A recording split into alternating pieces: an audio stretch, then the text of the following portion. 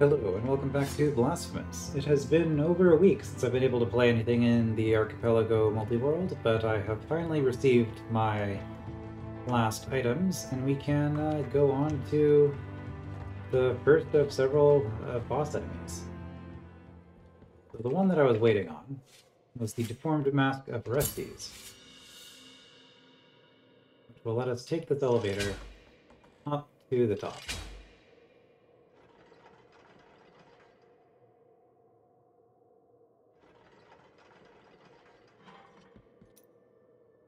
And so I set this to be Tiento to your Thorned Hairs as my spell. So we have some protection for the boss fight against Crisanta. I am using Smoking Heart of Incense for increased fervor cost, but also increased power and duration of prayers. And aside from that, the rest of this doesn't really matter. Double jump, I guess, is kind of useful in battle. I'm still missing one. What am I? It doesn't matter. And then here, I am missing the Silver Grape, which is the best defensive item in the game, and it's what I want to be running. So we will make do with the Ember of the Holy Cremation instead, which is the moderate defensive item rather than the good one. And I also put in the Drop of Coagulated Ink for increased spell power, which I don't think matters for this fight, but it's what we're going to be doing for the other fights. I'm basically going to be running the same thing. I'll just swap out my spell between fights. Apodictic Heart of Mea Culpa trembles, but I will not equip it because, well, that would make this a lot harder. That particular heart increases the damage of your weapon.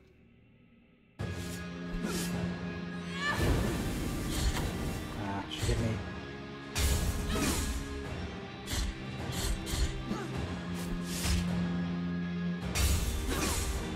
I find the dash move is really good against her.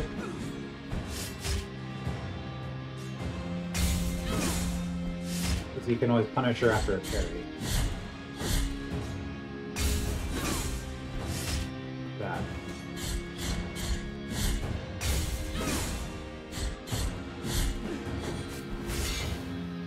Nope.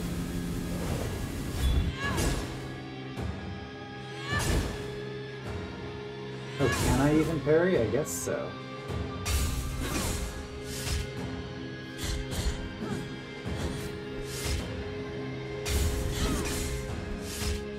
Right, I have my invulnerability. I don't need to actually worry about...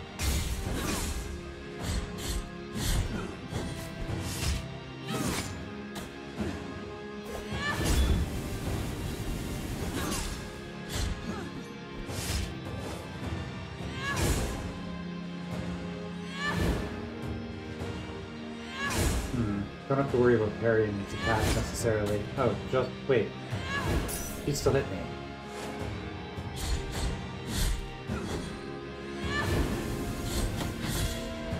Well, so she just hit me through the spell. I guess I didn't actually get protection. Interesting.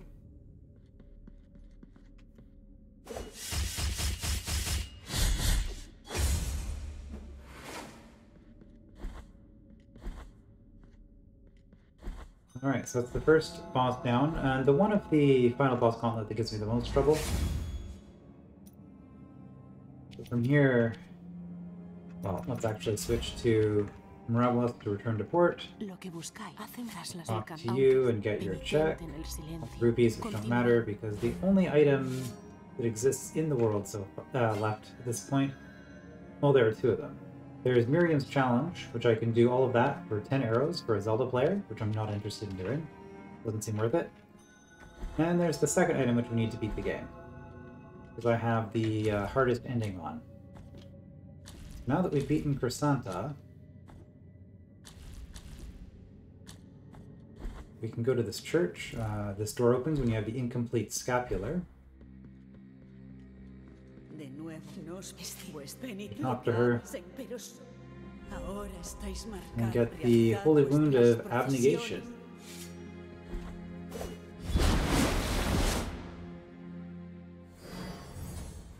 And with that, check my inventory here. So I've got the 4 Holy Wounds, and I've got Custodia of Sin, which is all of the Thorn upgrades. So I am now set for ending C, which is my victory condition.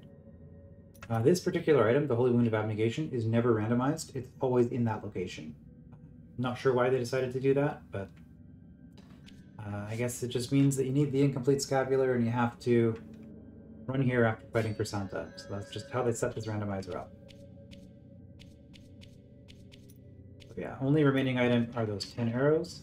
I'm not going to bother getting. We will defeat the final boss at the deambulatory of His Holiness and just, I guess, send out the arrows by doing that anyway.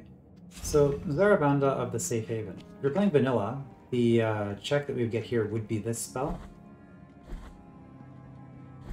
It is, in my opinion, the best spell in the game, and I am running the populated drop of ink, which increases my spell power, and the, I think it was the Cerulean Heart of Incense, which also increases spell power.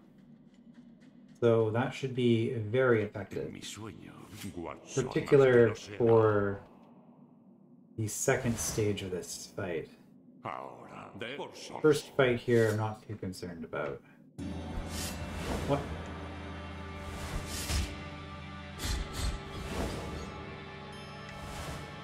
Too far back? Yeah, it's too far back. Oh, he does wind. I don't remember this attack. This is... But as you can see, he doesn't have a lot of health.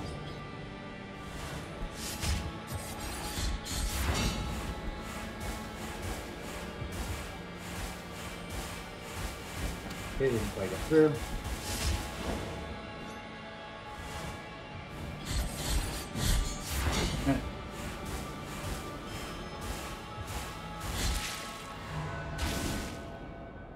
Alright, so he took one hit.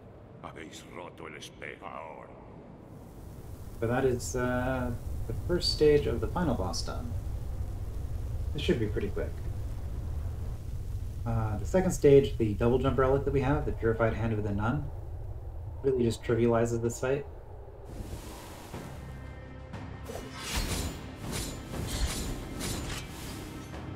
Okay, so we did so much damage there. Yeah, but with double jump we can just get up here and counter jump. We have to attack the Oh, I'm gonna die. Hold on.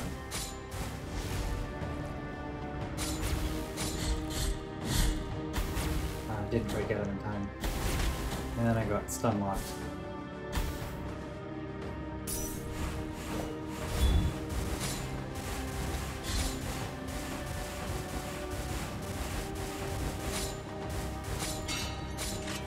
Okay, well we didn't get him in one cycle. But yeah, with double jump that's pretty easy.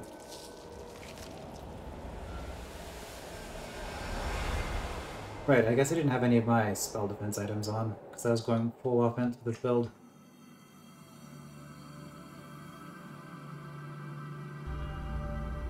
Summa Blasphemia.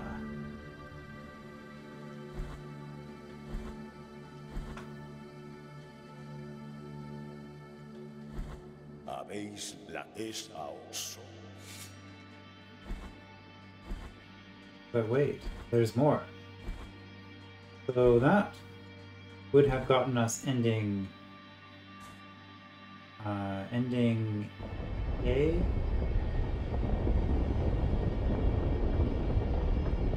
But now, because we have all of the thorns and the Holy Wound of Thorns ending A. Holy Wound of Abnegation is slow double jump. Okay, is ending C. But we can't cast spells anymore. The double jump relic might only exist because of because it's a mod thing. Now we have that was not the way to do that.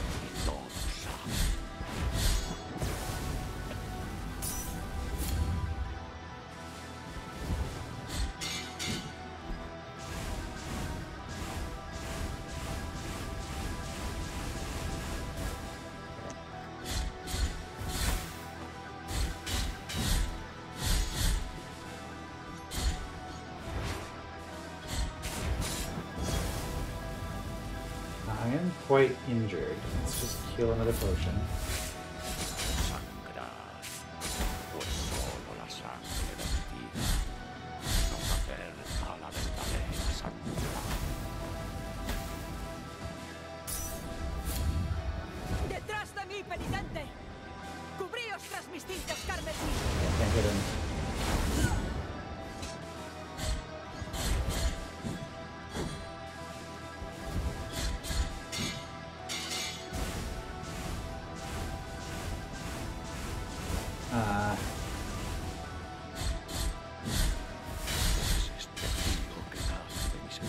This attack is where we can really punish him.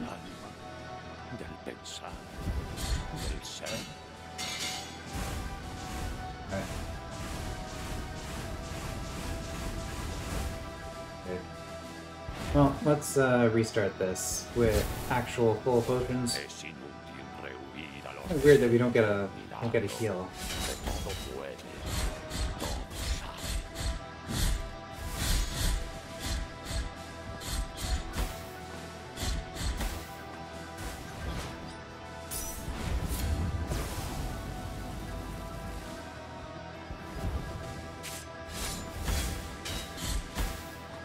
Sangrar, pues solo la sangre de la vida nos acerca a la verdadera santidad.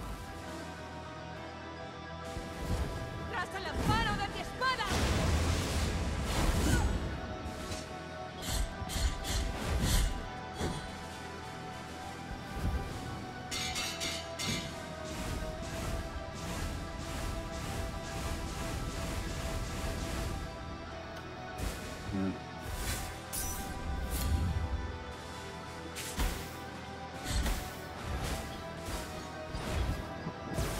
That was not great.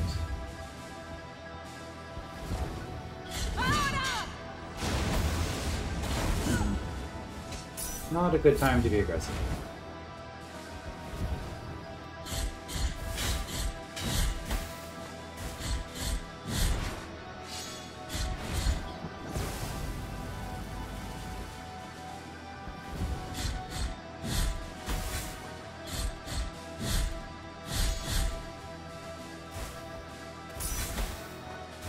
Este frío que nace de mis Okay.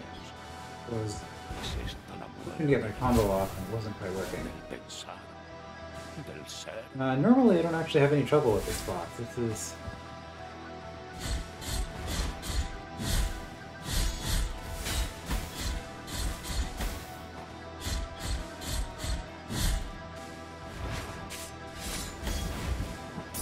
Oh shoot. I have time to drink a potion.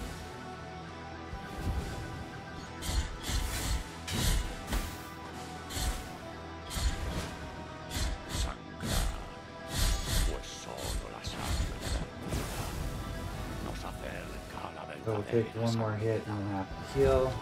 ¡Detrás de mí!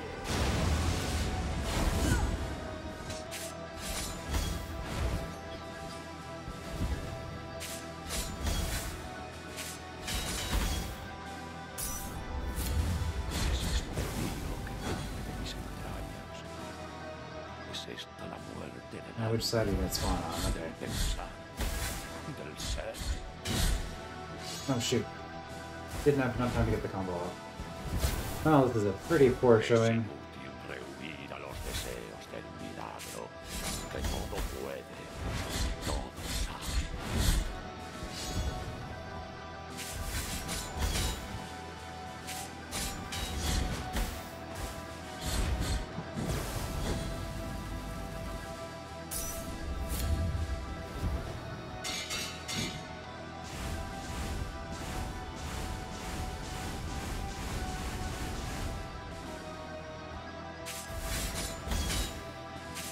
Sangrar, pues solo la sangre de la vida nos acerca a la verdadera santidad.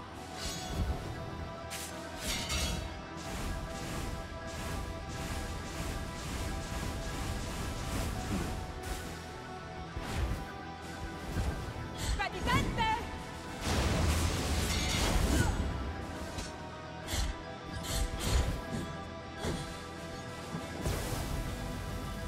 Okay, where are you gonna spawn?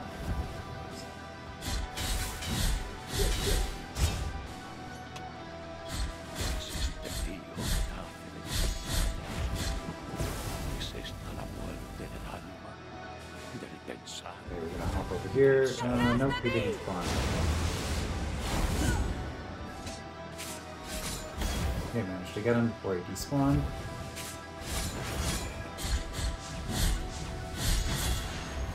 And there we go. No idea how to dodge that last attack he was just doing there, because he's never survived long enough to actually get it off. Once you're at that point, he's basically dead. Ahora me hundiré.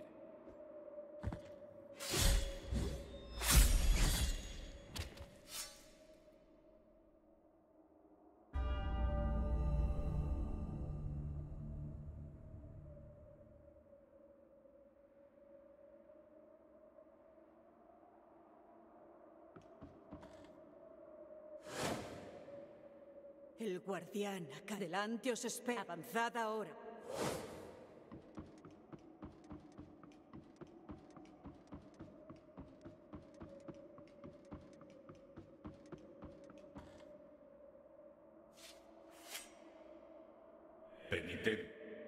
Alright, and that is Blasphemous. I do ending C in the randomizer because it just has more requirements, so it makes the game feel a little bit more interactive with the others in the multi-world. But I would say my favorite ending in the game is ending C.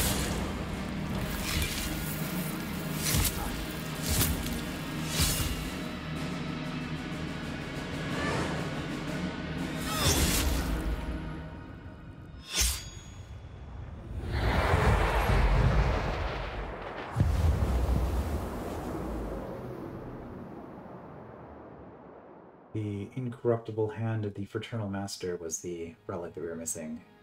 There's a reason I couldn't remember that one. It doesn't do anything. I think it gives you hints if there's a secret nearby, which is not the most useful thing if you already know the game.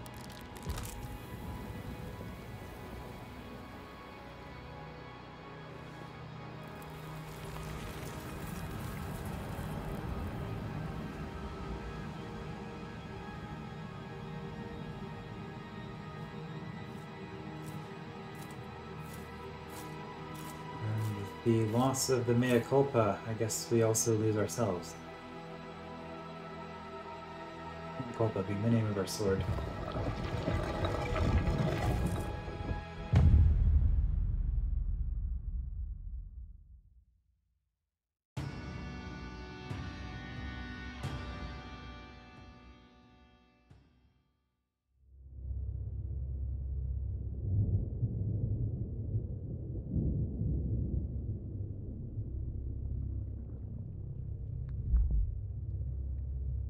And to find out what this is about, I guess I need to play Blasphemous 2. I've heard it's a very good game, and it's a better Metroidvania than the first was, in terms of actually being a Metroidvania. So I am very much looking forward to doing that, and I'll probably do that on the channel once I get around to it. But with that, that is 4 out of 6 games down. I still need 10 songs, 10 music sheets rather, for the Muse Dash. And then the Factorio, despite having all of the checks done, I am missing 1 item in order to craft my rocket silo. So there's nothing else I'm sending out in that world, but I do need to actually beat the game still. Yeah, 4 of 6 down, and Factorio, I guess, is the last one I'll be doing a video on, so I will be back once I have logistics system for my rocket silo. I will see you then.